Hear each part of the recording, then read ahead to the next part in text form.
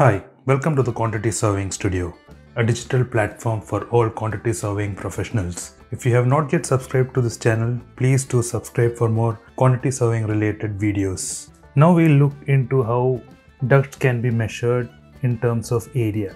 So for that we need to understand some formulas. So these are the formulas. So I'll be explaining these formulas by using the AutoCAD drawing and also a physical drawing of each duct fittings. So first we'll see the formula for the area of a straight piece of duct. So that is 2 into W plus H into L. W is width, H is height and L is length. So if you see, this is a straight piece. So W is this length, H is this length and L is the length measured. In an AutoCAD drawing, if you see, the size will be given, size for each duct will be given in your drawings. Usually the first number that is mentioned will be the width and the second part will be the height. So in this drawing, in this rectangular piece of duct, straight piece of duct, 450 is the width, 300 is the height and then L you need to measure. So once you have all these, you can calculate the area of a straight duct. Now next is elbow. The formula for area for an elbow is 2 into W1 plus H1 into L1 plus 2 into W2 plus H2 into L2. Now W1, H1 and L1 are the length of one part of the elbow and W2, H2 and L2 are the dimensions of the second part of the elbow. So if you see here, one duct will be connected to this part and it will be as per the design and route of the project. We can understand what is the width and height of each part. So W1 and H1 will be the width and height of the duct that is connected to this part and L1 will be the length till the center of this elbow. W2 is this part, H2 will be this height and the length will be the length of this part till the midpoint of the elbow. So if you see your AutoCAD drawing, see. So here duct of 400 into 300 is connected to the elbow piece and it is connected to a duct of 300 into 200. So your W1 and H1 will be 400 and 300. L1 will be this part and W2, H2 will be, W2 will be 300, H2 will be 200 and L2 will be the length of this part. Now we'll see the formula for offset. So for offset it is 2 into W plus H into L1 plus L2. So if you see here, in an offset a same piece of duct is connected and due to the design or the route, it will be an offset is used so that there might be some other services going through this part. So that is why offset is mainly used. So the duct piece connected here and here will be the same. So W and H will be the width and height of that duct piece and L1 and L2 will be, L1 will be the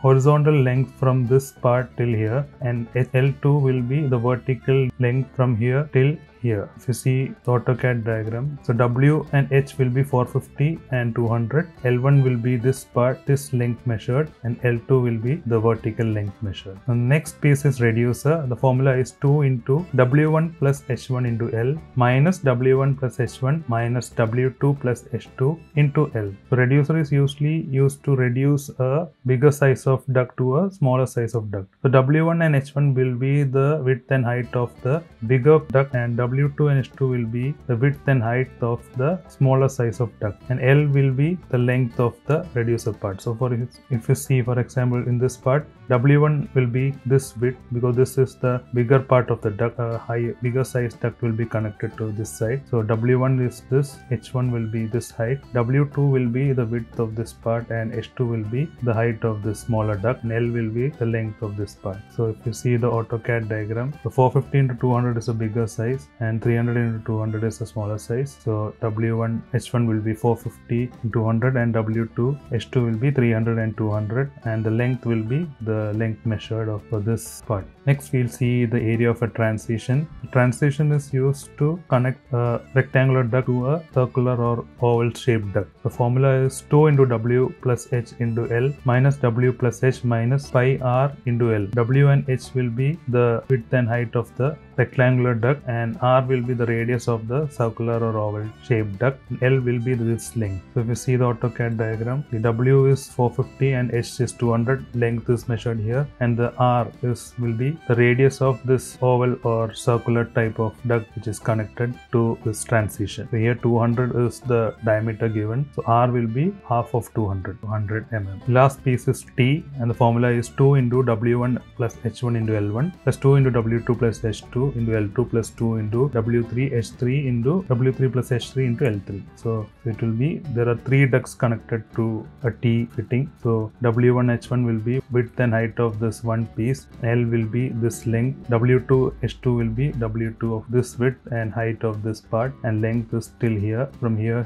to here. W3 will be this width, height will be this height, and L3 will be from here to here. See the AutoCAD diagram. The W1 will be 450, H1 will be 200, L1 will be this length till here to this part. W2 will be 250, H2 will be 200, and L2 will be this part, this length till here. W3 will be 300 and H3 will be 250, and L3 will be the length of this part. So once you have all the lengths, you can calculate and record it into your Excel sheet. So here you can, this part is the rectangular part and this is for fittings. The fitting area is calculated separately. It is always better to calculate it separately. The rectangular pieces can be calculated separately. If you know the width and height of each rectangular piece of duct, you calculate the length as I have explained previously. Then you put the formula. Since this is for the rectangular pieces, it will be 2 into width plus height into length. So then you will get each part area. You can add a 10% or 5 to 10% extra as for wastages. Then you will get a total. Again, the fittings you can separately calculate using the different formulas that I have explained. So then you will get the total area of the fittings alone. Then that plus the duct rectangular part will be your total area. Then if it is required that a fittings needs to be counted separately, so this fittings area need not be needed. Only you can calculate the area of the rectangular pieces, then the fittings just needs to be counted separately. So hope you've understood how to calculate the duct in terms of area wise. Thanks a lot for watching this video. Hope you have gained some knowledge and it will be useful for you in your professional life. Keep learning, stay safe, bye.